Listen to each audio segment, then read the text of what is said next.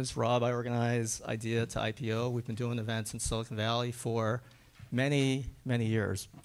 We always have a busy, busy calendar of events. I want to highlight 2 events that are coming up. March the 7th, how to get seed funding for your early stage startup. That's in Palo Alto. Also in Palo Alto, March 21st, we have another venture capital panel, investment and latest innovations in robotics. So check out the details for those events, all of our events on our website, ideatoipo.com. We launched officially on February 1st, 2010. At that time, we had no members and no events on our calendar. At this stage, we have over 60,000 members among all our meetup groups of the Bay Area. We've completed over 1,998 events. We're the most active, most prolific startup event organization in Silicon Valley, bar none.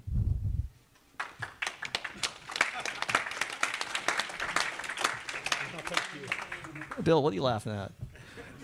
Your spontaneous applause. All right. Well, let me expand on that. If we're the most active, most prolific startup event organization in Silicon Valley, and Silicon Valley is the global center of entrepreneurship and innovation, we are the most active, most prolific startup event organization in the entire world.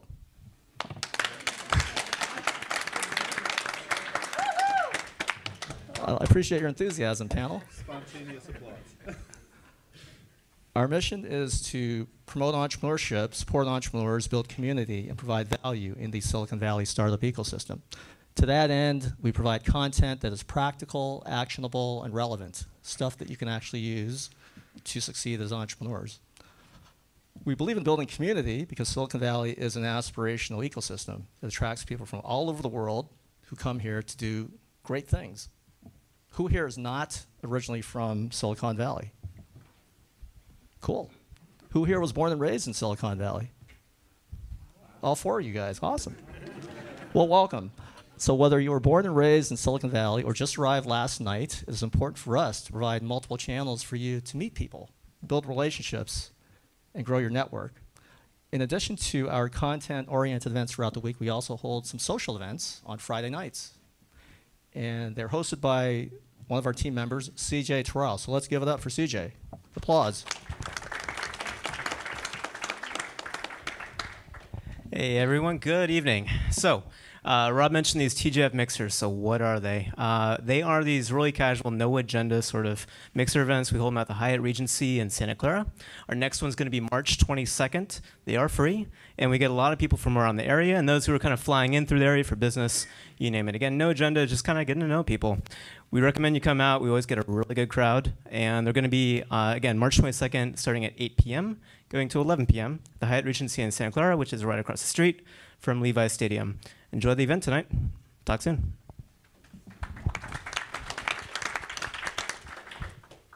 With regard to value, it is important that we provide value at each and every one of our events. Not just value for your money, which is important, so we make sure our events are affordable. And if you cannot afford the cover charge for whatever reason, come talk to me and we can work something out. And at each and every one of our events, we make sure that we have a delicious buffet meal. Is that a delicious buffet meal? Yes. All right. Well, I think 1/3 of you like it. That's cool. So I would like to acknowledge the sponsor of that delicious buffet meal. That's Royce Law Firm, and this is Royce Law Firm right here.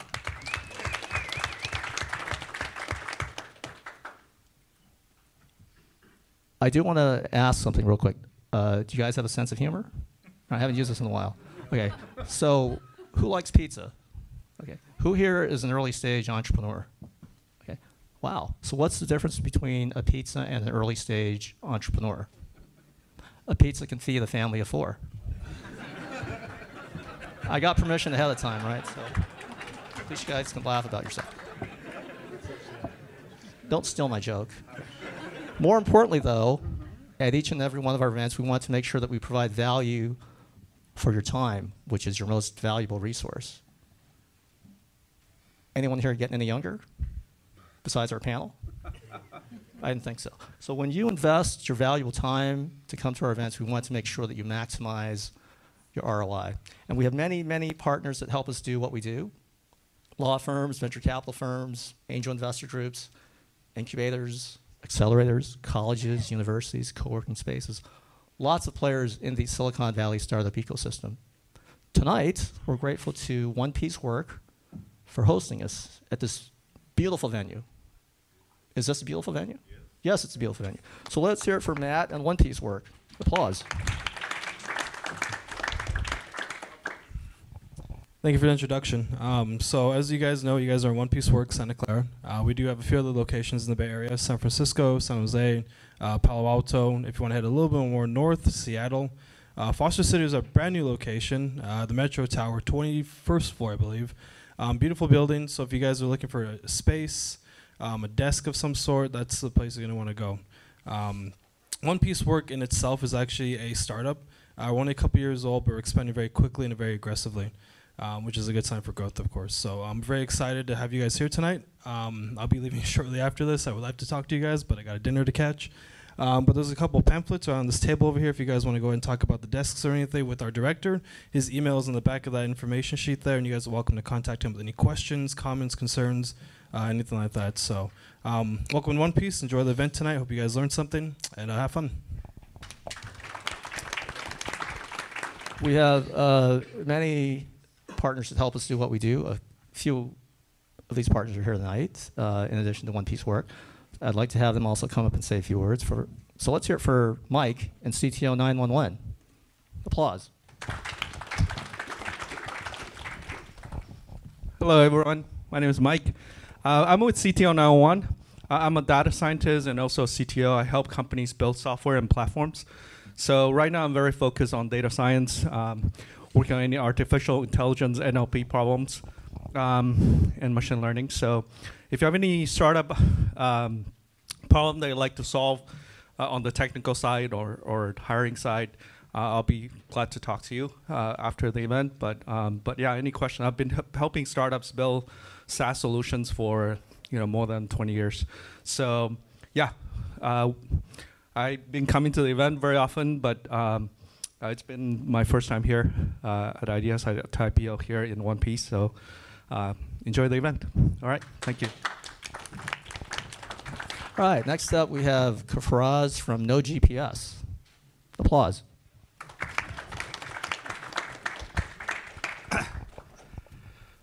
GPS exists as a single point of failure. If GPS fails, nothing will work. I have solved this problem with my technology called No GPS. Please come and see me. It will open your eyes. It's disruptive technology. Thank you very much.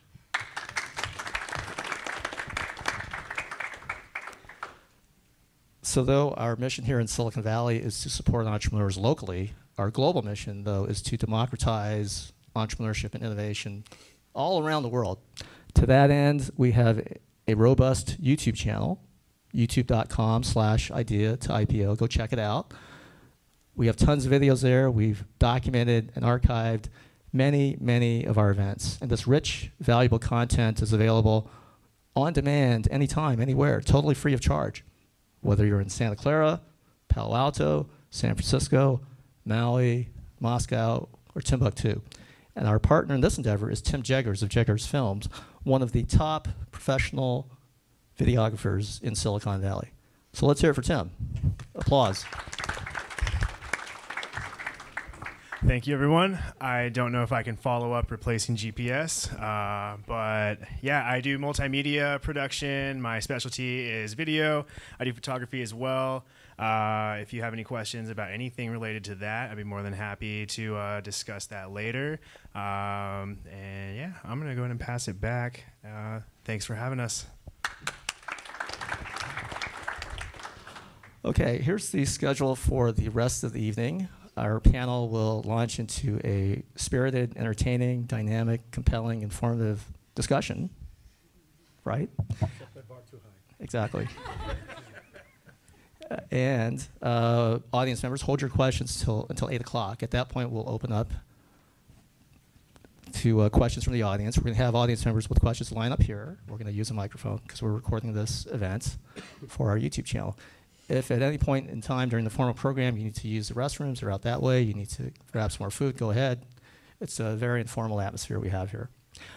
At this point, I want to pass it off to our distinguished moderator. He is one of the top corporate and startup attorneys in Silicon Valley. He is the founder of the Royce Law Firm, and he's everywhere. He's an iconic figure. He's at meetups, he's at conferences, he's at social events, and he is passionate about helping entrepreneurs succeed. So let's give it up for Roger Royce. Thanks, Rob. Thanks for that good introduction. It's half the reason I show up is just to hear him say good things about me. Well, welcome. Thanks for coming out tonight. My name's Roger Royce. I'm the founder of the Royce Law Firm. We're about 30 lawyers based in Silicon Valley, offices in San Francisco, Los Angeles, now in New York and Beijing as well. And tonight we're going to talk about venture capital funding trends. Now, I've been doing this for a long time with Rob, and bless his heart, he always gives me this long list of questions, and he says, this is what I want you to ask the VCs that we got on the panel. Got to be careful, don't want to offend them. Got to be, you know, they're sensitive. So he gives me this long list of questions. It's always the same list of questions. We're not going to ask those questions tonight. I got some much better questions for our panel of VCs tonight. We are going to make this a little more interesting and entertaining than we have in the past. But before we do that, think of it as a reverse Shark Tank. Before we do that, I think I'd like to let each of you introduce yourselves, say a little bit about who you are, where you're from, and what you invest in and what you're interested in and what you're excited about now. And then we'll kind of go into a discussion from there. Okay? Starting with you, Anna. Hello. My name is Anna. I am with Data Collective Bio.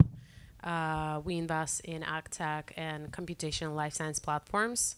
So my background is I come from Kazakhstan a long time ago, but I've been in the US for quite a while.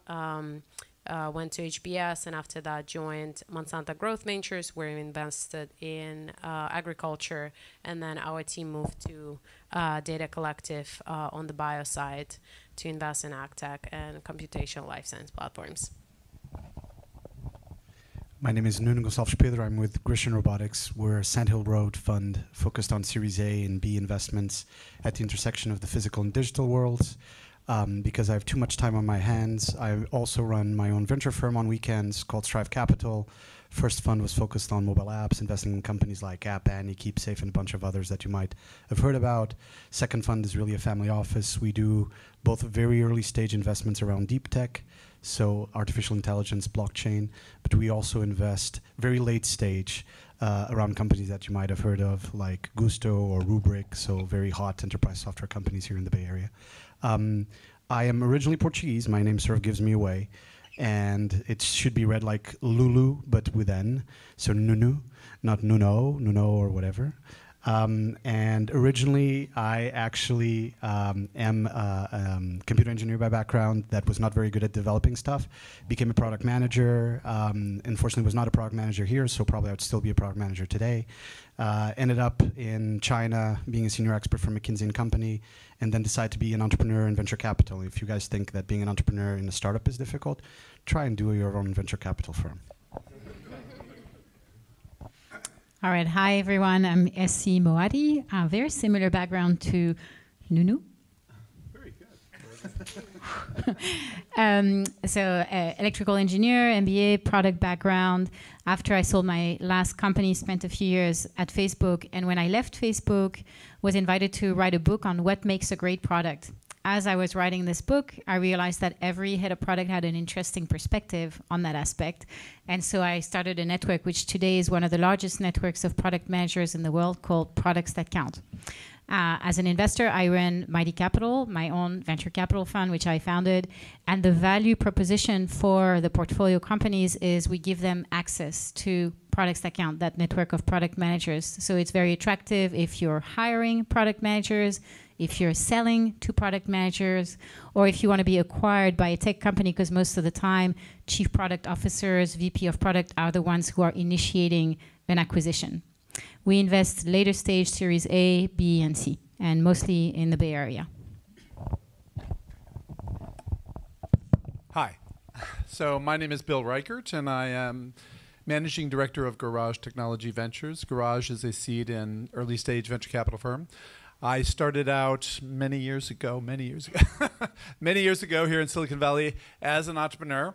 I started my first software company when I was a grad student at Stanford, before it was fashionable for grad students at Stanford to start software companies. Did that a few different times, had 2 IPOs, and then got together with Guy Kawasaki and a few other people, and we started Garage to be a different kind of venture capital firm. One of our mantras was, we take the FU out of funding. So that was we didn't publish that one very often, but we wanted to be a different kind of venture capital firm. That was the big idea, when we started Garage. So we've reinvented Garage 4, 5, 6 times or so over the years. Now, we were originally, 2 guys in a garage or 2 gals in a garage or a guy and a gal, whatever. Now with the explosion of accelerators, we categorize ourselves as late seed, which is now what, 4th round, 5th round? Is that kind of how the things have gone? So more recently, and we've always been generally technology agnostic, so investing kind of across the spectrum, though we don't do drugs or sex or guns, right? So drugs, sex, and guns we don't do. And then more recently, we affiliated with a later, pardon? As investments, right? Never mind. So SC and I. And more recently, so we affiliated with a relatively new fund, a global fund called Fenox Venture Capital, which is doing corporate venture capital as a service for 25 multinational corporations, mainly out of Asia. So they do mainly later stage stuff. So that gives us more reach and powder and depth. But most of our stuff has been, more recently, a lot of our stuff has been in AI. We've done now 2 quantum computing investments. So I think I might be the #1 quantum computing investor in Silicon Valley, or tied for #1, because I think there are only 2 companies you could possibly invest in.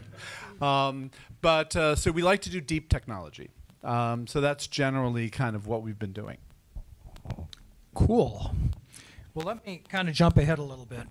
And something that's been on my mind, I guess we're about 7 years into a 5-year cycle now, and I've been hearing from everybody that the worm's going to turn, the shoe's going to drop, the economy's going to take a downturn and head into the recession. And I've always thought that the startup community is sort of the canary in that coal mine. If it happens here first. And I'm doing 2 down rounds right now, and I haven't done a down round in a long time. It's just been up and up and up. So I'm wondering, from your perspective. And by the way, anybody here, were you around in 2009, 2008? Remember those days? Remember pay to play and washed out and getting squashed and all those things? God, I hope we don't go back to that. Yeah, all of that stuff. So what do you think? Are you optimistic? Are you bullish or bearish about the future? Are things going to get better? Are they going to go up? Are they going to go down? Is my experience unique, or are we at the start of something bad? Well, I think, so one of the things that's different this time, I think, is what has happened over during this cycle is technology and startups and venture capital has penetrated lots and lots and lots of different sectors. And so what's actually happening, I think, and maybe this is not your case, but if you 2 years ago wanted to raise money as an ed tech venture, you were going to be in trouble. If you wanted to raise today, if you want to raise money as an AR VR venture, you're going to be in trouble. If you want to raise money to do food delivery, you're going to be in trouble. So we've had all of these sectors appear and go through their hype cycle. And so what we're seeing is a more robust, resilient, broad-based economy than we have in prior cycles. Where, in the original bubble, anybody here? No. In the original bubble, it was, it was pretty narrow, right? It was all internet. It was, so whether it was B2B or B2C, it was still pretty much all internet, and then everything that supported the internet. This time, it's unbelievably pervasive in terms of all of the different business models and technologies that have evolved. And so I think we're seeing lots of churning across these sectors. You know, and then there will be a macro event effect as well, but I'll let the rest of the panelists talk about that. Thank you. Just one. Thank you. I was going to take the mic from Bill, but he was first. Okay, so I'm looking at it from a kind of the where's the money going? And right now the stock market is still doing well. The minute the stock market starts to flounder, what happens is people take their money away from the stock market and they're like, where else do I put my money? And it usually goes into real estate or private equity and venture capital. So that's the first thing. Like the stock market has not yet tipped, which means it's actually good news for investments in venture capital. Second, saying there's all this money out there, all these mega funds who are kind of on the hook for making very, very large investments. Whether they return them or not, we'll know that in a couple of years. So there's still a couple of years of lots of money out there. Now, locally, I'm looking at a couple of trends. One is there's going to be a lot of companies going IPO this year. Uber, Airbnb, and so on and so forth, which means lots of money again flowing through the system, right? So even more funding. And now I'm looking at valuations and what I've seen sort of last year versus this year. And last year, we already thought, oh, everything's overvalued. It's like a 10, maybe a 12x to the revenue. And now we see a lot of companies who come and pitch us like valuations in a 20x to the revenue. So I'm still very bullish. Now, my prediction on when things are going to turn, I think our current administration is going to try to push the economy as strongly as possible through the 2020 elections, because that's the political agenda that's going to get them elected. And so, assuming, again, like lots of assumptions, that they have enough control to push that economy up and up and up, we have another kind of 12 to 18 months. After that, whatever happens, happens. I tend to agree with you, Bill, that a lot of the fundamentals of innovation and kind of multi-industry are there. So whatever corrections happen, I don't necessarily think it's going to be a major one. So the micro person in me would like to agree with both of you, but somehow I think we as venture capitalists always miss the big macro picture, and I'm not the right person to talk about it, but for sure the fact that there is an ongoing trade war between the two big economies of the world is a big deal, and I think it's going to affect us a lot more than we think, and we're actually at a good place to talk about that for various reasons. I think, there is overheating in many markets, and in some markets even relating to real estate and other markets that you were talking about, which normally flow the capital out of equity markets. I would say, actually, if we look at tech, potentially there's been already some realignments in public equities. I agree. It's fascinating to me that there's so many IPOs that will happen this year, which is really amazing. But then I also would look at players that are really potentially overheating what I would call the private IPO market, so to speak, the guys that are coming in earlier and taking in stakes and taking in secondaries and taking capital off the table. And it's sometimes that has to give, right? So again, the micro person in me would totally agree with SC and with Bill. The guy who always misses the macro picture for various reasons would say something's going to have to happen at some point. This trade war actually concerns me quite a lot.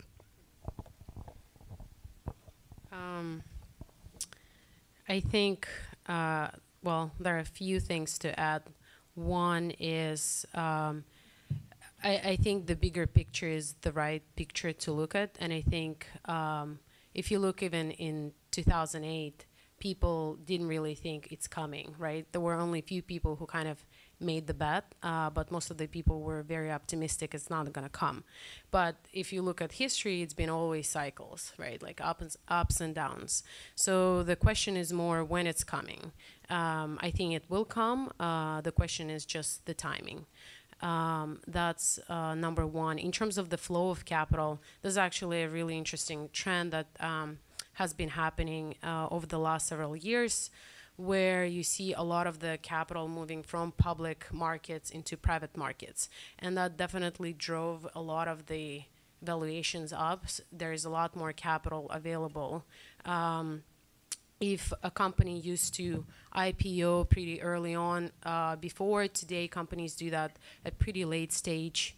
Like compare, for example, Amazon and Facebook. The valuation at IPO for both of the companies who captured most of the value, public equity investors versus the private equity investors. And when you have that much money and you have all these companies coming, yes, valuations go up.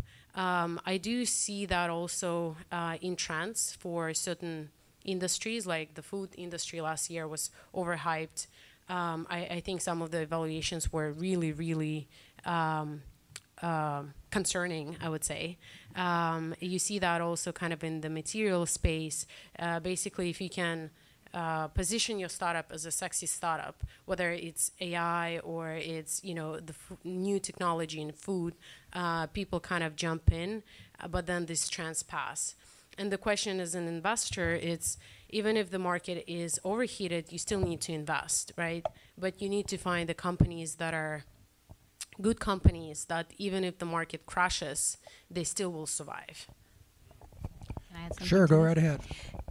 One important, I think, piece of advice for all the entrepreneurs in the room, when like a lot of times we see entrepreneurs come and pitch very high valuations in the situation that you're describing, which is a down round, the first person to get hit by a down round is actually you, the founders. So pushing for really high valuations may not work to your advantage in the next 2-3 years because the correction is likely to come by then. You realize your credibility, advocating that entrepreneurs not ask for too high valuations. It's a little suspect, right? The VCs saying, But I agree, Bill, right? Just to be clear and just to make this a bit more exciting, I totally agree because I think sometimes entrepreneurs forget two things. They forget their waterfall, right? There's liquidation preferences, most of the money that you receive. And the second thing that you forget is that valuation is baggage. At some point in time in the future, you'll need to actually hit the valuation you're going for.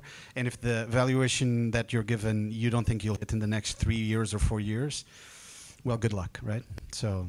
Yeah, unless it's a Ponzi scheme or something, which it's also very good. So let's talk about Uber then. I'll back up my thesis to continue the controversy. So why does it matter, right? The example I use is really simple. My husband loves motorbikes. He buys Ducati bikes, super expensive. Now the price of the bike on the sticker, right, it's like a certain price, and then the price when you get out the door. It's a much, much higher price because you buy a bundle with maintenance and some loans and so on and so forth. So that's called the difference between list price or valuation and total cost of ownership or terms, right? So investors, when they invest in your company at whatever valuation is agreed to, they have a certain amount of terms that they invest in, including liquidation preferences, right? So they protect themselves. And the entrepreneur don't necessarily have that kind of protection, which is why it's so important to have fair valuation when you hit, if and when you hit a down round. Yeah, you said a mouthful there. It's not all about valuation, is it? It's all the other terms: liquidation preferences, the anti-dilution protection, the redemption rights. Said the lawyer, right? It's highly complex. Highly complex. You really need. No, yeah, actually, that is a legitimate and serious point. Make sure you have good advice. Make sure you have good advice. And we see too many entrepreneurs who don't have good advice. But to your original point, Roger, I'd be interested to hear what the panel thinks the market cap of Uber will be at the end of 2019. There's an indication of optimism or of your point of view on the world. So people are saying, so Uber's in the 70s right now, something like that, and people are saying that it could go out at 120 billion. So, sometimes you got a long period of time before you actually have to justify your valuation. But what do you guys, do you guys have a point of view on I don't mean to take your questions, Roger. You want to stand up here? Do you have I'll just No, what go do ahead. What do you? Curious now myself. Are you guys? Are you paying attention? Do you think? You think Uber is going to be 120 or 20? I think. Well, I definitely think it's not gonna, triple or quadruple over a year. I don't know. It's a tough question, but I think it's gonna stay about the same. But I don't think it's gonna grow a lot more. I'll answer that by doing a comparison between Uber and Airbnb. We're investors in Airbnb, which there's a good reason Airbnb versus Uber. What we see is in the sharing economy, when you get an asset, right? When it's a house versus a car, right? A house, if you think of, does the value of a house appreciate or depreciate over time? Generally, you think it's going to appreciate, right? You make a real estate investment because you think the value of your house is going to appreciate. And if you, for example, buy a house that's like a little bigger, right, with an extra room that you can rent on Airbnb, the value of the house over time is going to even further appreciate because it's a bigger house. On the other hand, the value of a car over time, you tend to think it's going to depreciate, right? So if you buy a car to drive it with Uber, it's going to depreciate faster than if you don't drive Uber, right? So the use of the asset is in one situation to the benefit of the person who owns the asset. And on the other hand, it's to the detriment of the person who owns the asset. And that tells you a lot about how I think about the value of Airbnb over time versus Uber over time. Because if you're... And how about the value of Apple? Does this go up or down? One question at a time. I want to finish my train of thought. So if you think of like the value of a company like Airbnb, it's kind of creating this virtuous cycle of if I buy a bigger house so that I can rent it on Airbnb, I'm going to build wealth for myself. Versus an Uber driver who says, I'm going to buy a car, it's going to get used faster, so I'm going to have to buy a car more often, and then I need to make more money. Do I make more money when I drive with Uber? Well, right now there's a big question around that because of the margins, and you guys probably get that understanding, like how much the driver gets paid, plus how much Uber gets, plus how much the government gets in taxes equals the price. And there's sort of pressure on both sides, right? So value of Airbnb, I would say totally bullish that it's going to like go 3-5x. Value of Uber, it's sort of like, well, it definitely has a cap to it. The problem is if you put the cap too low, then, every other startup company is going to like devaluate with Uber because Uber is kind of this poster child. So it's a very controversial valuation. I'll add a little bit. So the public equity investors think in a very different way from private investors. And they're a lot more focused on financials, the way you do reporting, how diligent you are. And I'm not sure what the management is and if they run the numbers well. But hedge fund investors or mutual funds, they really, really focus on the trends, the margins, the growth. If it's growing but decelerating, that's a really bad sign for a tech company. That will cause shorting the stock. And so if you see that trend, that will send the stock down. And then if you think about, Uber, like what are the other geographies they can expand to? Is there more potential for growth? Those are the kind of questions you should think when you think of, investing. But I think we're fundamentally so the real answer is nobody knows, right? Certainly not. Well, I would like to think that they're going to be up valuation on IPO. Otherwise, they probably wouldn't do it. They're not that silly, right? Because they're going to have lockups for 6 months to 12 months. So I'd suspect they know there's some upside there.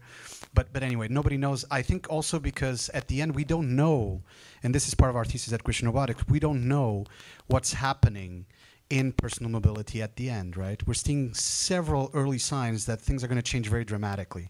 With bike and scooter sharing for last mile or 2 mile and 3 mile radius, that's a big deal. Uber's manifested and has made acquisitions in that space, right?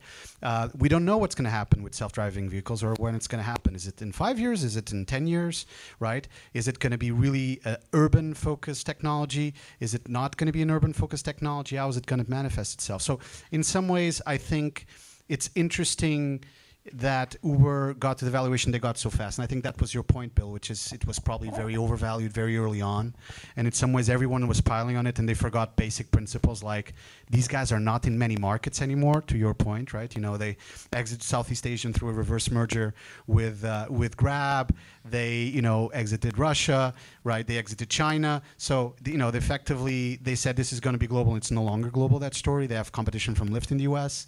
So I think all of that is absolutely true. But in some ways, it's very difficult to know what's going to be the future. One thing we know for sure, Gen Zers are getting less and less cars. They're driving less and less, right? So that we know. So we know that the use cases are changing. We know that the cities that we have in the US today are not well prepared for whatever we're doing to them, including cars, including with Uber. We felt that in San Francisco for sure. So I think I would see a lot of variables. I'd be very shocked if they IPO and they don't go bump up.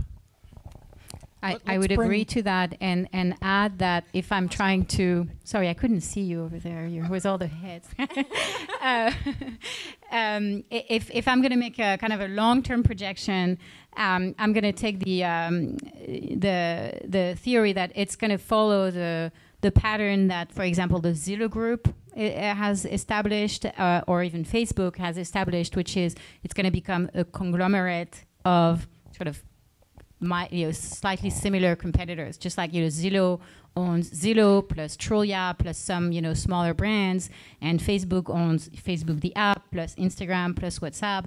I would imagine that Uber, as sort of the gorilla in the category, may acquire Lyft and do scooters and stuff like that as sort of a conglomerate of ride-sharing services.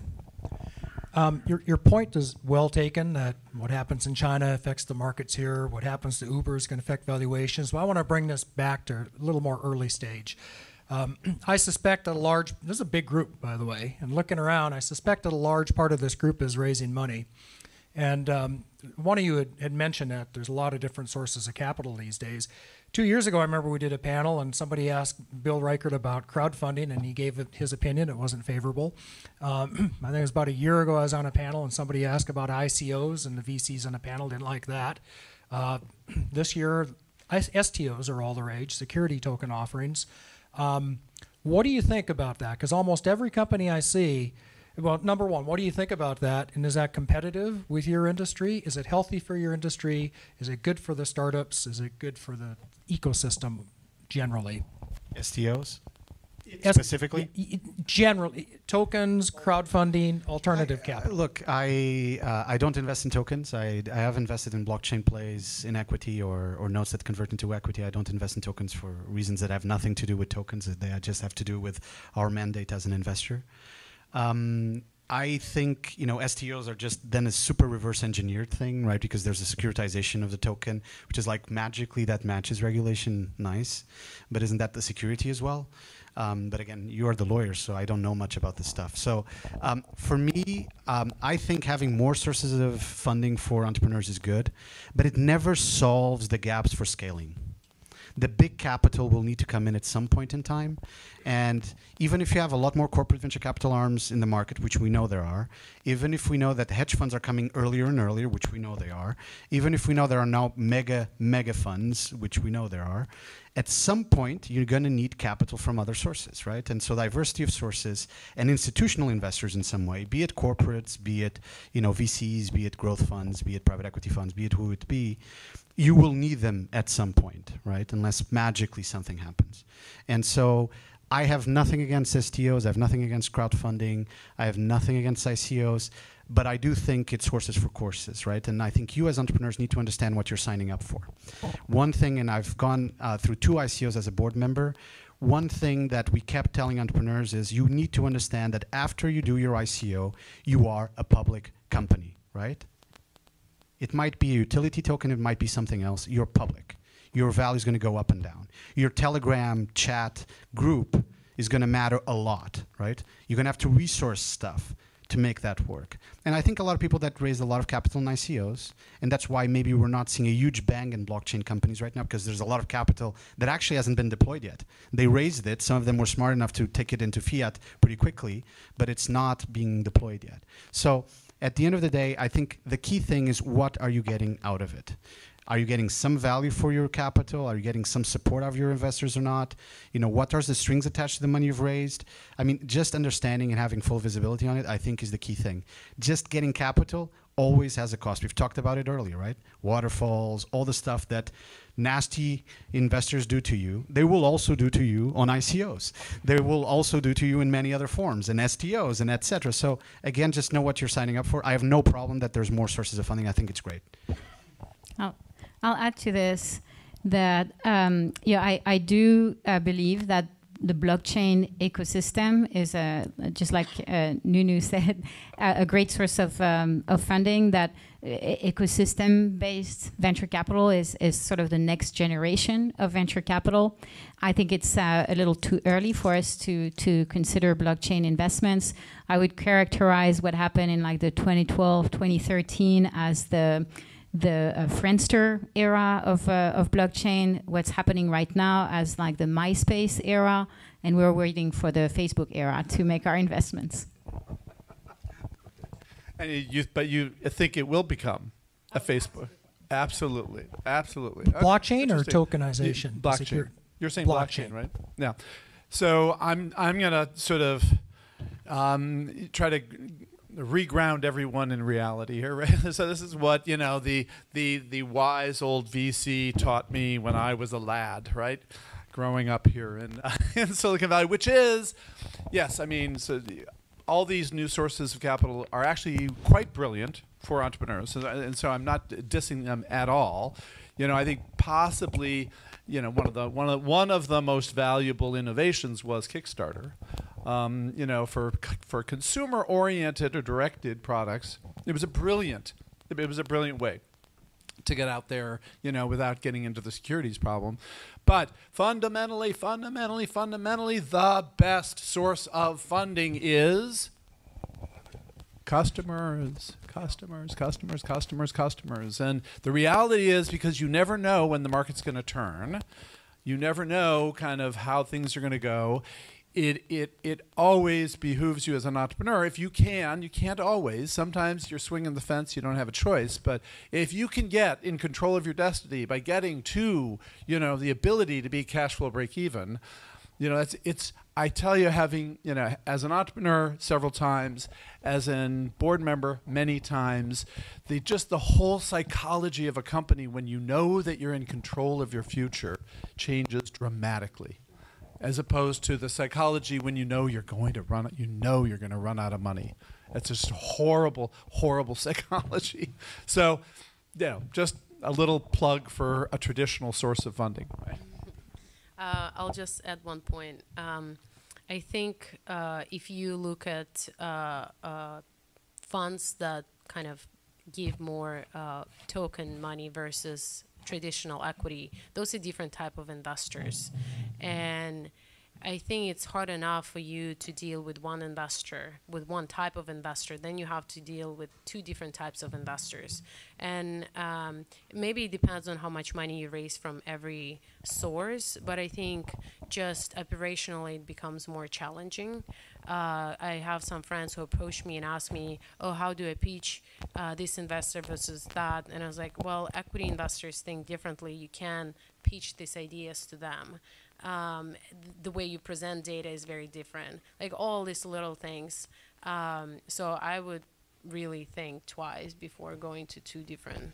Anna, is that true of corporate venture capital too, you think? Or they think differently? Corporate, I think it depends on corporate VC. So I was at Monsanto Growth Ventures before. We were very much like a traditional venture fund. The approval process is different. It's slower. There are pluses, minuses. It is slower in the process, but the upside is you can get a client. Like Monsanto would very often do POCs with the companies that we invested in, or they would do it even before we invested in them. So I think it's more like traditional, but ICO is a very different process. But for me, the question would be, actually, the more interesting question would be, is there going to be disruption to the venture capital value chain or not? And for me, that is quite cool, because I think this is a pretty actually stale value chain, right? I mean, we just have different players that keep moving back and forth with capital. It's been really cool to have angels coming in and also participating in the risk taking. What I think a lot of the angels are sort of smaller angels rather than institutional angels. There's some actually very good institutional angels and super angel funds out there. There's a lot of great micro venture firms out there, et cetera. But what a lot of the basic, smaller check angels don't understand is they're feeding a system that doesn't reward them in any way, shape, or form, that just creates a cherry pickings market for VC funds at Series C and Series A. In some cases, they even then, and pardon me for my English, get screwed then, right? Because you have VC funds who come in and said, yeah, now you're going to convert to common. Or I don't want you in the cap table, you have too many people, et cetera, et cetera. So for me, the real cool question is, will there be disruption in VC, and how will that disruption happen? On that, so related, I mean, is the VC community going to embrace tokens ever? For example, in your term sheets, do you have a provision that you get an allocation of tokens if the company does an ICO? Do you do that? I've been seeing that a lot. We are not doing it right now because we have some limitations in any case in taking tokens in our LP agreements.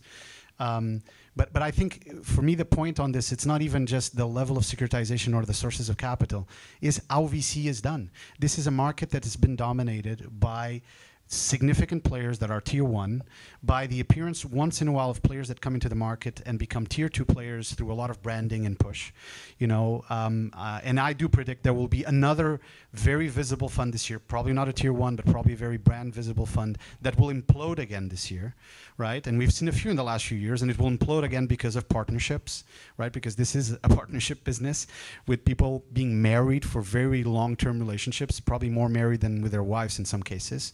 And so, exactly, and husbands as well, sorry, and husbands as well. In some effects, for me, the cool part is it's a market that's dominated still by inbound deal flow, networking-driven deal flow, large sources of capital. The big guys always raise more money. The brands matter. You get some specialisms coming in once in a while. Some work out, some don't. So I think that's ready for the picking. I think it is time to do stuff that's actually different. Maybe that's the big disruption that will happen in this space. Other comments, Bill? Every cycle the disruption of the industry is predicted, and every cycle there's some significant innovation in the industry. The angels, the accelerators. Now, corporates keep on coming in and out, and then a few other innovations. So you're partnering with a corporate now, you said earlier, right? Yeah. I mean, so I think it's a broadening of the ecosystem, not a competition between two alternative futures. It's not a Hegelian sort of one side wins or doesn't. It's a broadening of the ecosystem. That's what we've seen for as long as I've been in Silicon Valley. And so I think it's all good. I mean, there will be ups and downs in different sectors and classes and categories, and hopefully there will be some more innovation. I'm not sure. I mean, we've been trying forever to create a sort of an OTC public market for smaller companies. People keep on trying to figure that one out, and nobody's figured it out yet. I don't know if it necessarily would help or be good, but it does feel as though maybe somebody would invent that. But it's not it's not a novel concept. People have tried. I don't know if something's going to switch such that it becomes possible. But I'm not worried about the disruption of the industry, and I'm confident there will be novel innovation, and I'm confident that there will be cycles.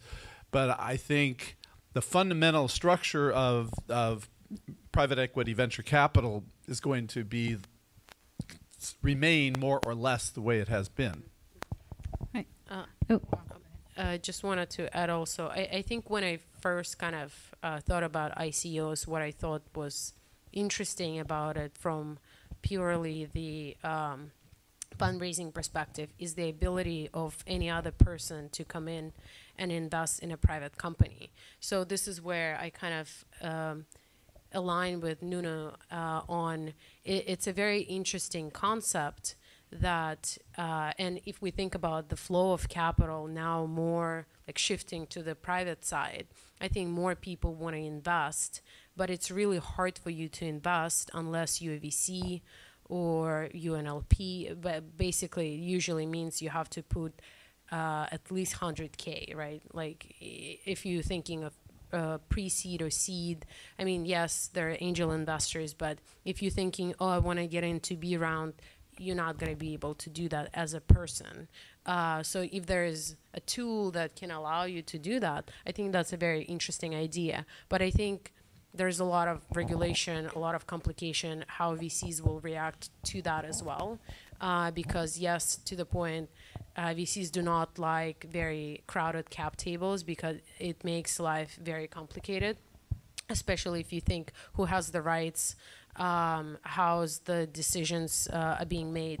All of those things are very important. But so on that, if you saw a company that had done like a Reg CF and they've got 1,000 shareholders on common stockholders on their table, would you? Well, not 1,000. It'd be public then. Say they got a couple hundred. Would you invest in them? Well, so I think if you do it first time, it's very risky. You don't know what's going to happen. But if I think, yes, of public equity, sure. I mean, there are like millions of investors and you do it, but they don't usually have a lot of voting rights, right? Or your voice is so small that it's probably not going to move the needle. But I mean, personally, if I thought that it was a really great company, sure, I think I would get in. I want to add.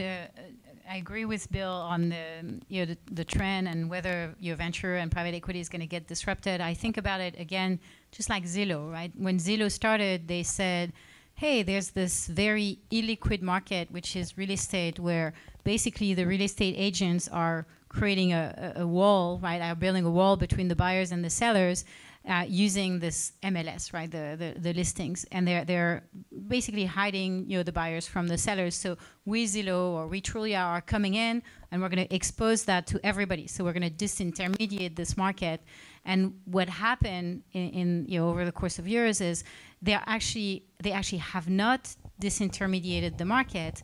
Their biggest customers are the real estate agents, who now are able to transact much more transparently and much more easily using tools like Zillow and Trulia. And so what I'm seeing, a very possible disruptive impact of a blockchain is they're going to become tools used by venture capitalists, private equity, investment banks to transact much more easily on sort of any sort of financing. And they're going to blur the line between private and public markets, but they're not going to displace these investors. Which is actually happening in other industries. For example, shipping, agriculture, you see blockchain being used by the major players. You say you see that happening in venture capital someday.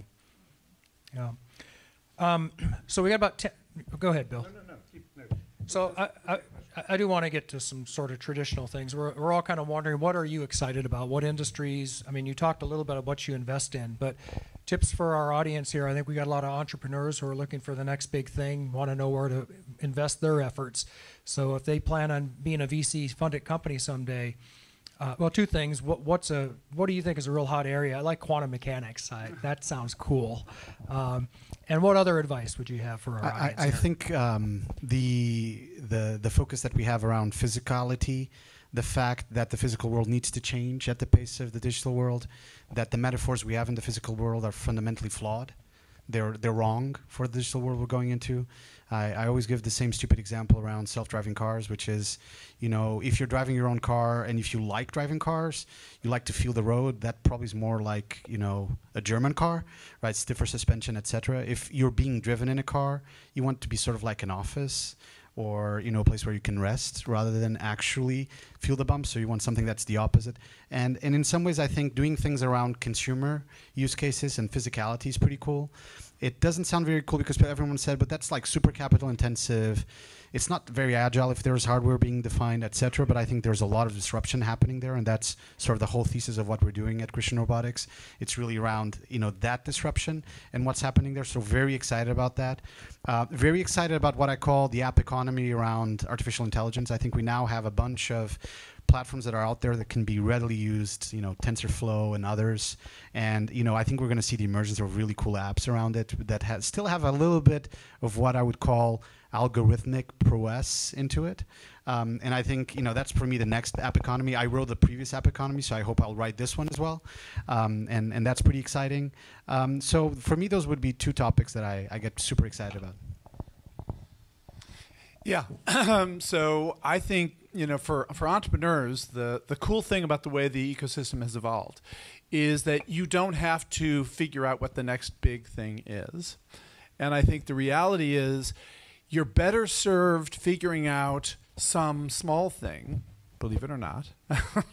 Find some white space where you can do something that it is really hard for anybody else to do, or you can do something that's something better than anybody else can easily do, and get yourself, a toehold in a space where you can have a successful company.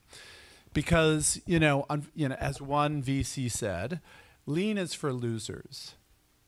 In other words, the way the market has evolved now, all of the all of the heat, all the hot companies are hot because they're raising not millions of dollars, not tens of millions of dollars, they're raising hundreds of millions of dollars.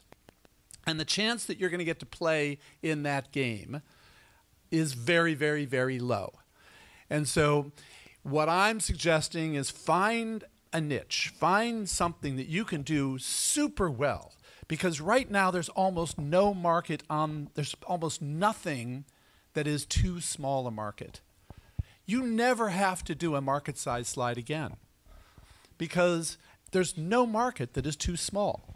Now you got to understand the market. You got to really understand that market, and then you want to own that market. And almost any market you can think of is going to be big enough to build a real interesting business. Now, maybe not a SoftBank interesting business, but for 90% of the VCs, an interesting enough business, which gives you the opportunity maybe then to extend that to a bigger business.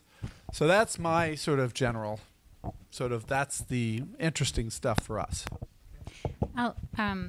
I generally agree with Bill again on this one, and the reason. But there must be something you disagree. And I'll add to it. If you are able to create a sustainable, capital-efficient niche business, then your chances of being acquired by the behemoth, if you're like a Canopy and you get acquired by the WeWork, are pretty strong, because a WeWork is on the hook to deliver so much growth that it's very unlikely they'll be able to deliver it organically. They're going to have to do some mergers and acquisitions of niche markets in order to deliver on their growth expectations. And so if you're able to create a sustainable niche version of WeWork, your chances of being acquired by a WeWork who has tons of money are pretty good odds. And that's a good way to be a successful entrepreneur, make some good money. It might even be a better way than to be WeWork if you want to make money as an entrepreneur. And then the other thing I will add, to Nuno's point, I believe there are, if you're in tech, B2B tech, a ton of opportunities in AI. I know it's a buzzword, but the reason is we have 10 years worth of creating data from having a mobile phone, right, GPS and so on and so forth. And it's so much that we don't know what to do with it. If you find a smart way to use that data, which means if you use AI to create value, then you have possibly a very interesting business. The other area where I see some real strong potential is another platform, is genomics. So I think of mobile as a body of data that's outside of us, right? It's like whatever is around us about, our friends, our environment, our calendar, and so on and so forth. Genomics is the body of data that's inside of us. It's even bigger than the mobile body of data, and it's almost unused, right? So if you have a background in life sciences and you have a co-founder who has a background in technology, and you two can get along, that's a potential for some pretty serious innovation and value creation. You get the last word. Yeah, so 2 minutes, okay. On genomics side, so we invest obviously in life science and intersection with compute. So a lot of the things within that space that we see, that we get excited about, is delivery for gene editing. It's still an unsolved problem. Especially if you think of targeting delivery to a particular organ or part of the body. So we're always happy to see companies that are solving problems in that area. I think also I would think of, I think in this world today we have so much stuff that we don't really need, but it's kind of, you know, taking the space, or it's more like an entertainment product. I would encourage to create something meaningful. Data collective, we often think about future, even things like global warming, other companies that are actually doing something about it. We look into some companies that basically make materials of food made of fungi, and during that process is actually negative CO2, which is good for environment. And so there's that angle of sustainability, but it's not just sustainability because it's a sexy buzzword. It's actually, you know, it's doing something good for the environment.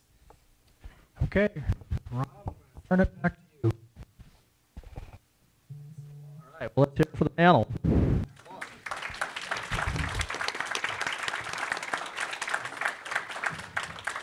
So we're going to open it up to questions from the audience. We have about 30 minutes. We want to take as many questions as possible. So who has a question for the panel? Good. So line up right here. By the way, I need to make it clear, this is not a pitch event. So please do not make any pitches or thinly disguised pitches. We have a bouncer here.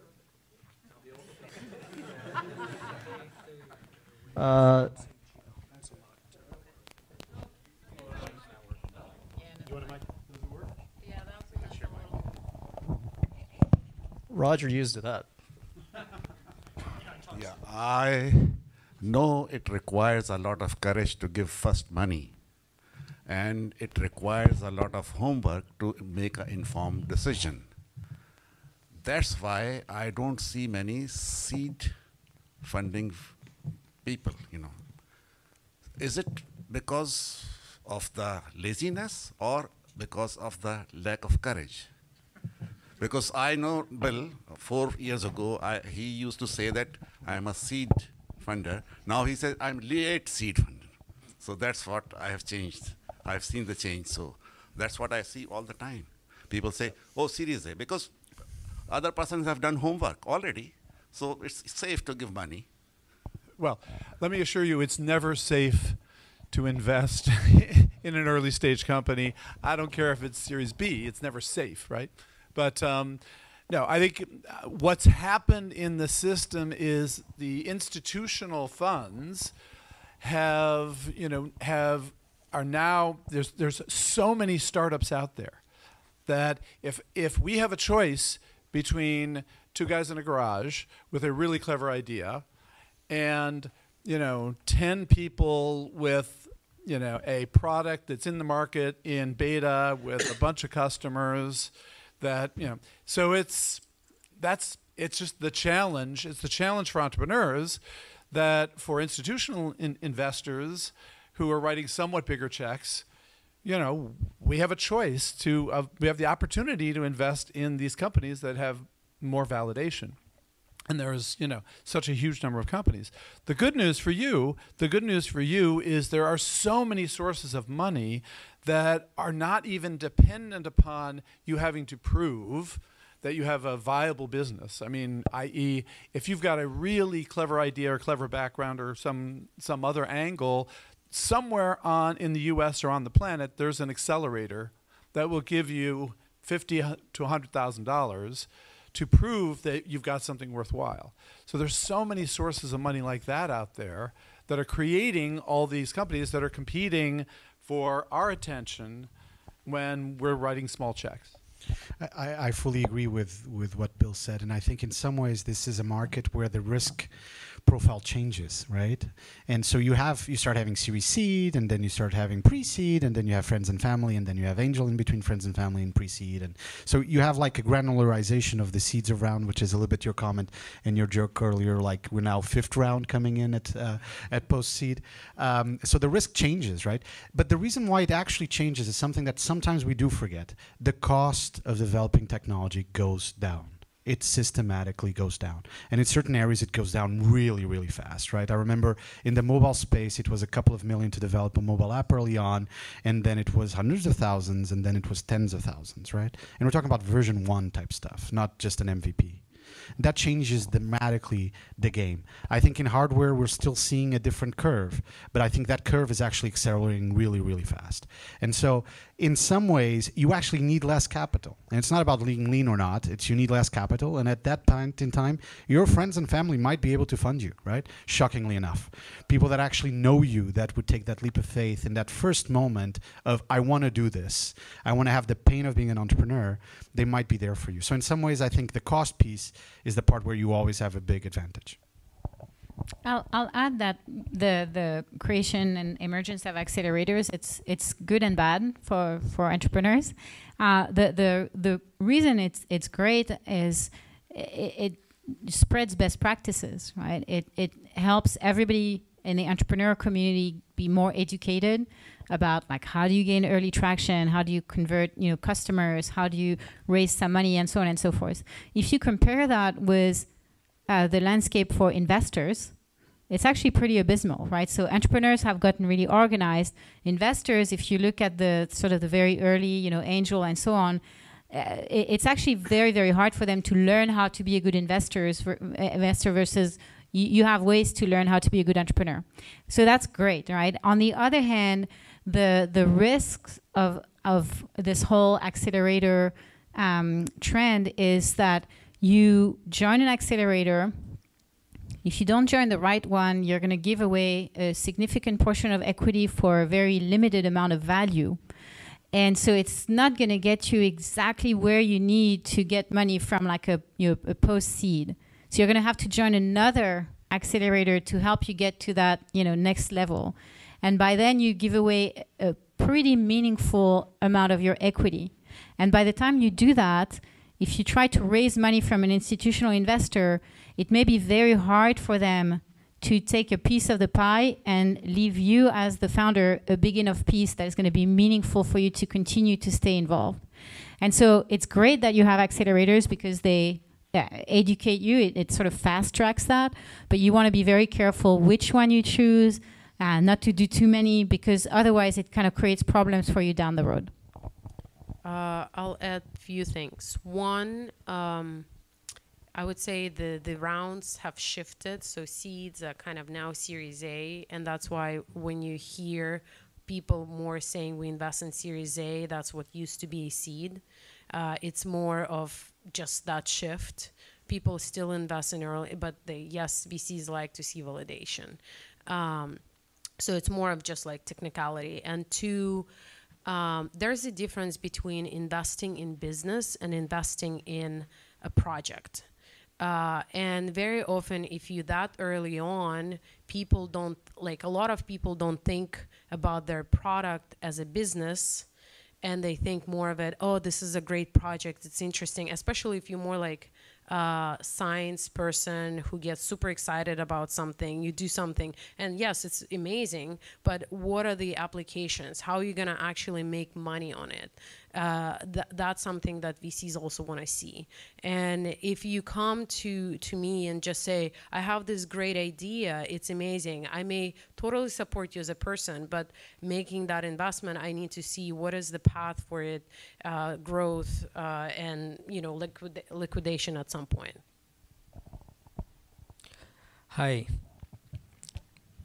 I'm a startup founder, and I haven't. I'm actually relatively new to the Silicon Valley. We moved here from Europe last year, and I'm making some experiences with fellow investors who are your actually brothers and sisters. The thing is, being an international entrepreneur, and then also in today's world where you can actually work across the globe, you can have people, and then you can also operate in various markets. So the DNA is already that we can grow in multiple markets from day one. So we are now speaking to investors here in the Silicon Valley, and most of the investors still are, I would say, stuck to the old thought, no, you should grow in one market, and then once you are standing on this market on your feet, then you can focus on the other markets. So don't you think you should have some kind of a paradigm shift in your thinking that this is the next big thing in order to grow the companies, rather than looking for a next big thing idea? The existing companies can grow very quickly if they can focus on actually growing in multiple markets from day one. I think there's two questions I would unpack. One is, where are your resources? Where's your center of gravity in terms of team, technology, resources, etc.? And I think what I'm seeing is there's more and more openness in Silicon Valley towards that. So the old model of you need to be within 30 miles of me, I need to be able to have breakfast with you every week, etc., in some ways has changed already a bit. There's a lot of openness to having resources in other parts of the world, not just because of cost, but because it's generally almost impossible at times to hire certain types of talent here. You can't get them, right? They're getting, hoarded by other players in the market that have a lot of capital to put at the table to go and get those people, and then put some beautiful gold handcuffs around their arms and just leave them there, right? And there's nothing wrong with that. There's absolutely nothing wrong with that. But, so from that standpoint, I think the Bay Area is becoming more and more open to having resources distributed. The item around market is a different discussion, right? Because if you're going after a market, you're going to have very different markets around the world to go after, right? There are very few truly global platforms that you can ride as a business. Very, very few. Even if you told me the internet or mobile app stores, whatever, even those, they're not really truly global because habits change from market to market. People have different preferences, etc. So how you market your product, how you sell it, how you go to market, does matter which markets you're targeting. And that, I think, is always something that's going to be around. And from the perspective of a Silicon Valley investor, I wrote about this several years ago, an article called The Myths of the Bay Area, right? There's this notion that there's this huge pool of capital in the Bay Area, and anyone from the world can come here and magically take that pot of gold and go back, right? Why doesn't this work? Well, it doesn't work because if I went to Europe, to Berlin, or if I went to India, to Delhi, and I tried to raise money, and I said, I'm a Silicon Valley investor, I'm a Silicon Valley startup, etc., people will be like, what are you doing in our market that we understand as investors? Right? And here it's the same thing. What are you doing in our US market that we understand as investors? So in some ways, I think this mythology needs to disappear, which is the capital that is here is capital that is here to serve the markets that we understand. And we understand these markets. On resources, I think, again, the openness of having resources from all around the world is there. I see even openness to highly liquid teams, which I still have a lot of doubts around, highly distributed teams. I still believe in the hub model a little bit more. But I think the whole notion of market focus is pretty important to any investor around the world, and here is no different. On a related point, would you guys invest in a company that's not based here, whose management team is in a different? Yes, my first investment is Strive IPO'd in 2.5 years, Japanese company, Tokyo Stock Exchange. One of the superstars of my first fund is a company called App Annie, which now everyone knows because they're the mobile analytics guys. And everyone thinks they're a San Francisco startup. They actually are not. They started in Beijing. They were a Hong Kong company when we invested. They were still a Hong Kong company when Sequoia invested. And then at some point, they actually became an American company for reasons that had nothing to do with investors. But again, even in that point, this market that we invested in, a lot of their customers were in the US. So they knew the metrics they looked at. And when a Sequoia looks at it and when other investors in the US looked at it, they said, okay, these guys have a market in the US. It does not really matter to me that their team is really in China. Do the rest of you feel that way? Because that's a little different than what I would have expected. Well, for our seed investments, they've pretty much so we have been probably 2/3 West Coast, and 1/3 very few outside the U.S. We've done several in Israel, a few in Canada, right? But that's we are heavily biased seed. Working with Fenox, they're very global, so they're investing all over the place. So Israel, Europe, Asia, Southeast Asia. Taiwan, Japan, all over the place. I would say so. When you invest in a company, you don't just provide funding, right? You provide other things, resources. You help companies. You work with them. So if a company is located very far, it's really hard to maintain that close relationship. Then other countries have very different regulations and the laws, and it may slow down processes. It may prevent certain things. We had once we invested in a company in Spain, and we actually had to fly to Spain because there were certain regulations that made we couldn't sign certain things online or via email. We had to actually be present in a room. and you know, we in San Francisco, if we have to fly for every company, for every board meeting, or not even a board meeting, it just complicates the process a lot more. So we invest mostly in the U.S., but we have also companies in Canada. Previously, we invested in South America. But again, if you think of agriculture, every country has different way of you know, having agriculture processes, services, different sizes of farms, different companies, different players. So for you to integrate your service in that market, you really need to understand how it works. And if you come from, I don't know, Russia, Kazakhstan, India, it's very different from the way it works in the US or the way it works in South America. So yeah, I would say that at least in our case, we are more selective in geography.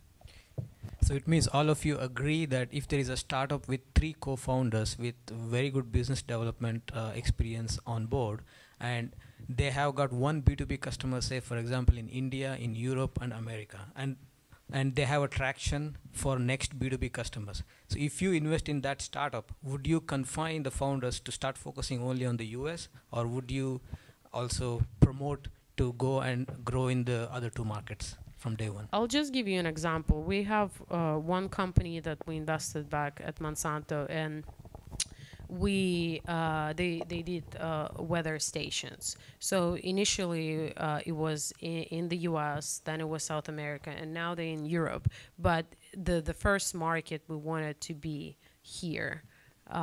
And this is, you know, you still have to prioritize. You cannot do 3 countries at once if you're early stage company. You need to figure out where you want to be, where the management team is going to be, and then you grow from there.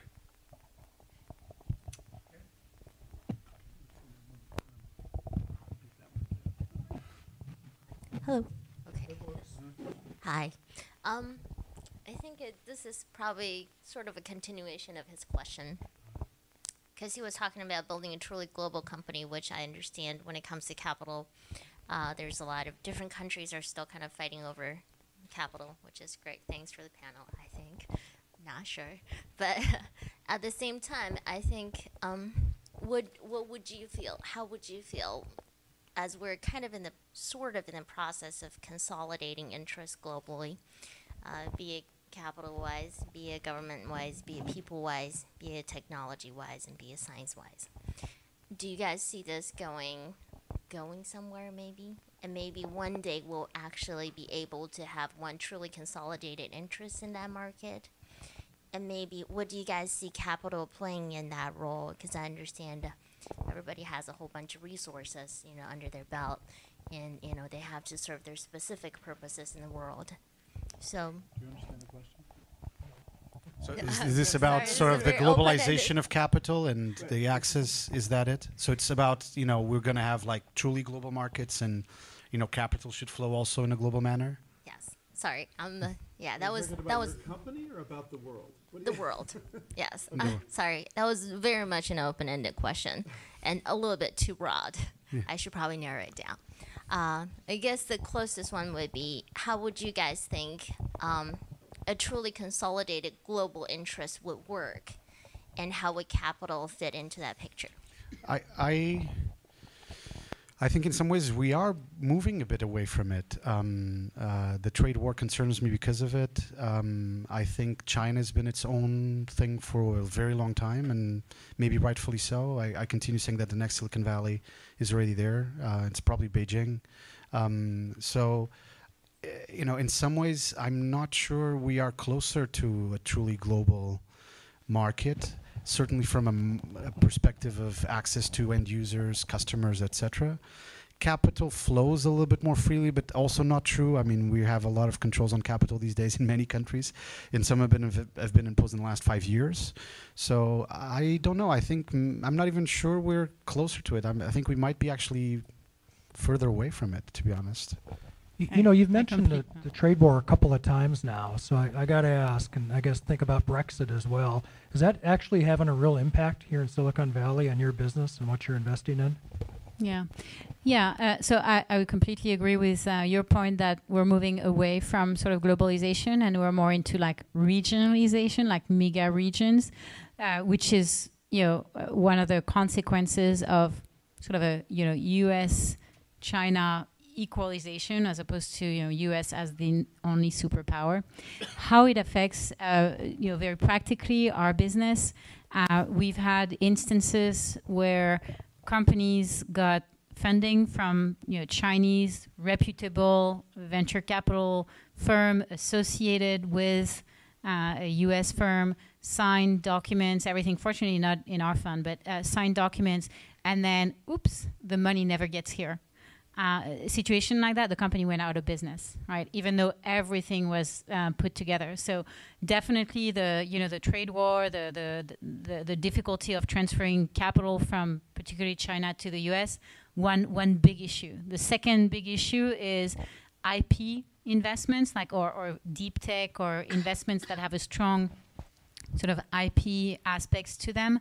The fact that additional regulations like things called CFIUS, you guys may be familiar with, which basically says if you're a US company and you have a potentially Chinese acquirer, the US government may block your transaction, even though you're a fairly small company compared to whatever Google or so, because of IP protection, like national interest, and that I've seen that firsthand.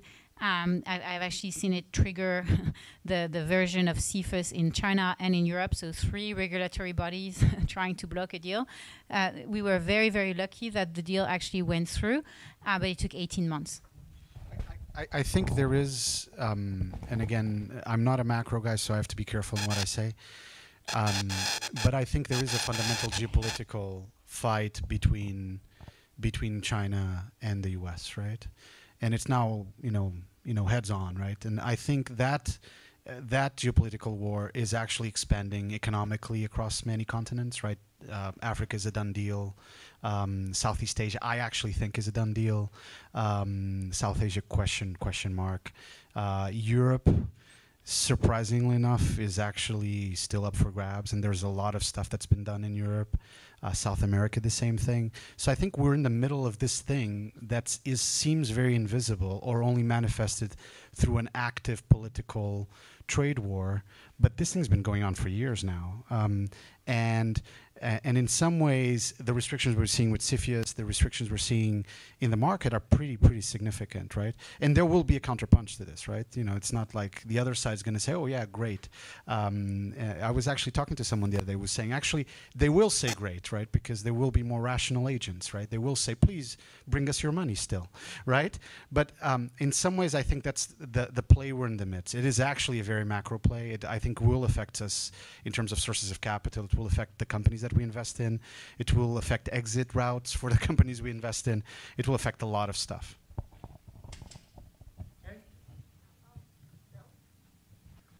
Sorry. But yes. But do you have any take on that? Because I figured, with your background, and you probably know more about this as well. Just a little bit more. Just for you. Yes. Do I have a take on the globalization of innovation? The consolidation of interests globally.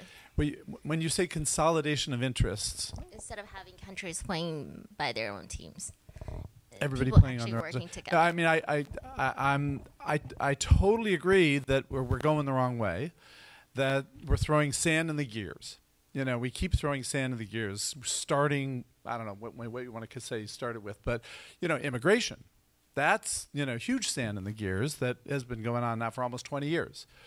So, good news, bad news. Great thing about entrepreneurs, the great thing about innovators is they figure out how to get around it.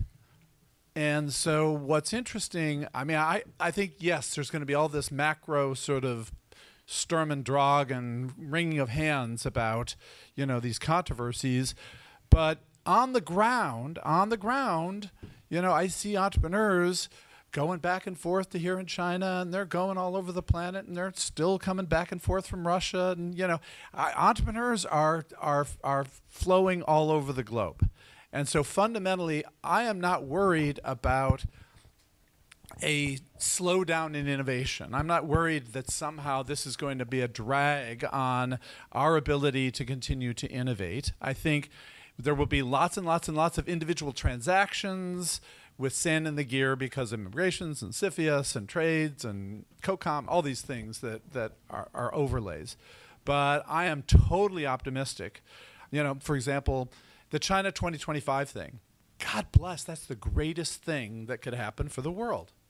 They're going to pour a ton of money into innovation, and it will leak around the world. Try as they might, it's going to leak around the world, just like all the innovation here leaks around the world. And so, you know, I think it's a great thing. I hate it when I hear people saying, "Oh my God, China's investing money in innovation. Isn't that terrible?" That's crazy. That's crazy, right?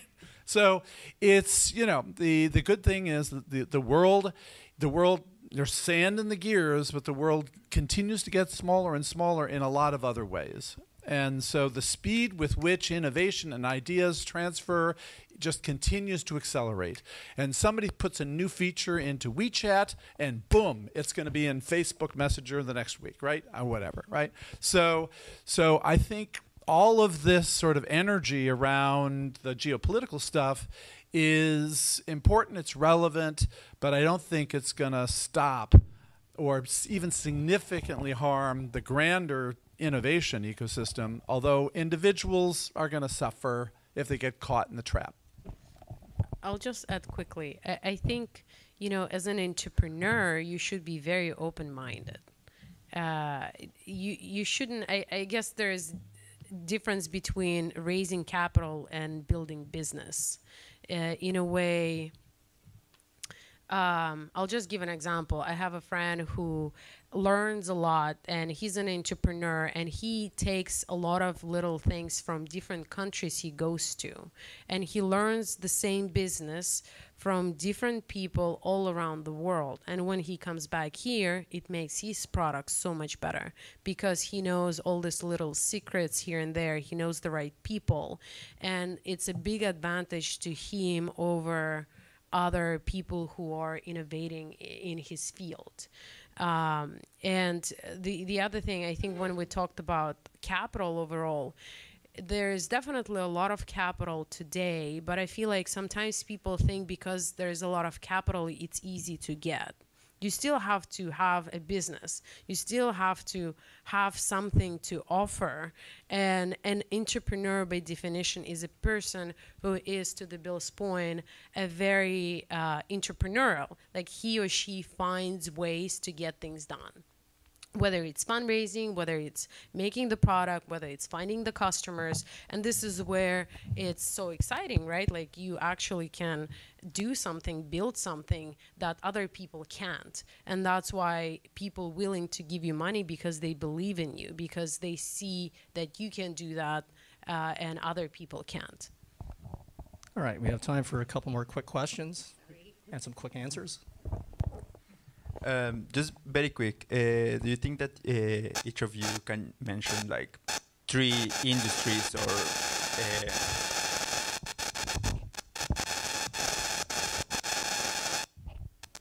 yeah, 3 industries where you will be very interested on investing in this year or in the next year, where you will see like, for example, a cold email pitch deck, and you will definitely go for something like that? I am super anti-picking industries. Our best exits have all been in companies that if we had a thesis, we wouldn't have invested in. But our thesis, as you know, our thesis has always been, let's crowdsource the next big thing. Let's cast the net broadly to see what pops up. Because our thesis is always, if you chase the hot thing, you're going to be too late. So my recommendation, if you're sort of trying to figure out, what's the hot thing that I should be going after, is, you know, depending on what your background is, find something that you think you can do better than anyone else, and if it's hot, then figure out a way to move to a cooler part of that market. Do not chase the hot thing. So whatever, 3 or 4 years ago, if you chased ed tech, everybody was doing ed tech. It was a terrible thing to jump into. Everybody was chasing AR, VR. That was a terrible thing to jump into, right? So don't listen to anybody who says this is hot. I totally agree. We at Grishin Robotics, we're product people. That's our background. We do a lot of consumer work, and so we have themes that we just stand behind, things that we deeply believe in, very thematically, and then over time we generate some theses around it. They're not really industry theses. They're more like use case theses. They're like user flow theses, jobs to be done theses. And for us, just naming a few that we look at quite extensively that we really believe in, we think there's going to be a next generation of mobility, and mobility like physical mobility. We believe there's going to be a next generation of home. The home is going to be very different from what it is today, both internally and externally, or indoor or outdoor, if you want to call it like that. We believe very strongly that there's going to be a next generation of entertainment. Think gaming, education, anything around it. We believe there's actually going to be a next generation of retail, be it digitally native brands, be it new physical retail points, food tech, and how it actually gets done, etc. And so for us, that's basically what we stand behind. We stand behind these themes, we generate theses around it, and then we don't just write blank checks, right? We actually spend time, figure out, are you really solving a big problem? How does this scale? Is this the right team, the right product for that market? Is there some technology differentiation around it? Is there some momentum around it, etc.? Great. Is this on? Hello? Yes, there we go. Have you guys run into any headaches using pre-money safe notes in follow-on investments? And would you recommend safe notes to early entrepreneurs?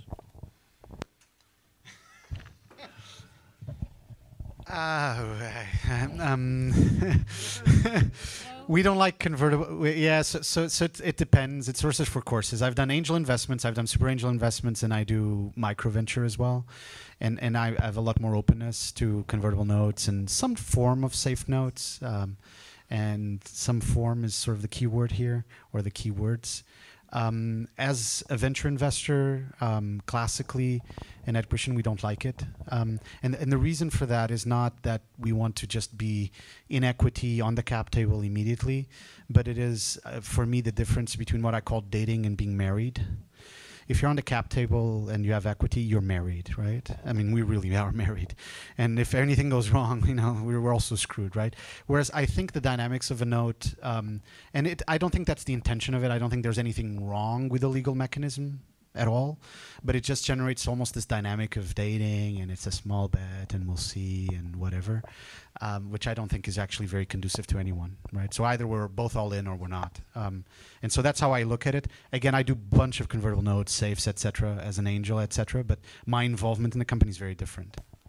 By the way, for those of you who are wondering what he means by pre-money safe notes or post-money, we're actually, ID at IPO is doing a whole session on splitting up equity. I'm going to be talking quite a lot about that, going through some cap tables and showing where the traps are. It's counterintuitive. It's a little tricky.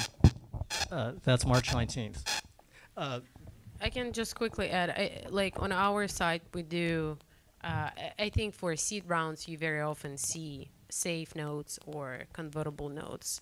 And sometimes you do price seed round, but it depends on certain dynamics. But yeah, I think in general, that's just how it works in the beginning, and then you just get to Series A and you get a price round. All right, we got time for one last question. Make it a good one. I don't know if it's a good one. Just to touch on crowdfunding, do you recommend it? Do you recommend it for a software B2C product? And if you do crowdfunding, should it be before? Should it be the very first investment, or should it be after some level of investment, after angel, after pre-seed? So consumer B2C, but software only, or with hardware? No hardware. No hardware. If you need the capital really badly and do it do it. Otherwise, I mean, the cost of developing consumer software at a very basic level with minimum features is actually not that high unless you're doing something incredible. And if you're doing something incredible, it's probably going to be wrong the first day, right? Because you're probably over featuring it. And that's in and of itself baggage that you need to carry in the product. So How about my advice would be no on consumer software. Hardware for sure. We talked about Kickstarter and other stuff. I wouldn't do it as crowdfunding in equity, to be honest. I would just do Kickstarter, Indiegogo, something like that, and not get all these messy things then around your cap table, etc. So I think that's how I would look at it. If you absolutely need the capital and whatever, and you think you can get it through crowdfunding, go ahead. But that's normally how I would look at it. Is it also a good way to get some visibility from the market, from your perspective, or? Everyone talks about that. It's like, oh yeah, it's great. It's like almost free user. It's reverse free user acquisition because someone's paying me, right, to get this marketing whatever. If it blows up, which the odds are very low, then that might happen. But I mean, consumer software, I think it's incredibly unlikely. I think there are other better mechanisms to generate marketing at leaner costs to do that. And again, the cost of development shouldn't be ridiculous. So I don't know why I would do it. It's a pain in the neck, I think, is basically what I'm saying. Hardware, non-dilutive stuff for sure. It's a great idea. Just a variation on the theme. I'm not sure that we disagree that much, but depending on exactly what you're going after and how you're going after it, my attitude is even with consumer software, there's no reason not to try crowdfunding for a Kickstarter, Indiegogo type of crowdfunding. So you guys all realize we're not talking about equity crowdfunding, right? Talking about right. So because it's a great, I think Kickstarter is a great forcing mechanism. So you've got to really figure out what messaging works. And so a lot of companies, what they do is they say, well, we'll just do free downloads. We'll just do free and see how many people download. And then we'll try to get them to convert.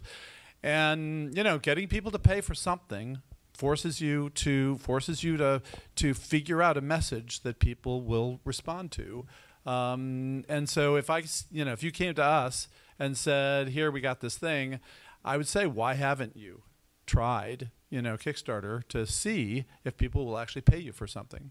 So it's not that expensive. It can get expensive, but and if it blows up, I'm not sure which direction blowing up you meant, but if it does really well, God bless, that's phenomenal, right? You may be cash flow positive before you raise a dime. If it doesn't work out, you've learned something, and nobody cares. Nobody's going to say, "Ooh, they failed." Nobody's going to say that, right?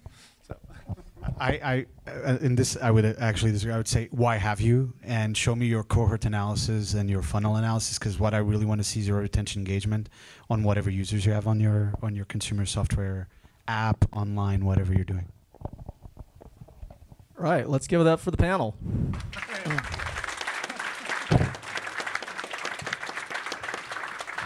Let's hear it for our great moderator, Roger Royce. All right. Once again, let's hear it for our venue host, One Piece Work, and all our partners and sponsors. Let's hear it for our video team and our event team. Let's hear it for our audience.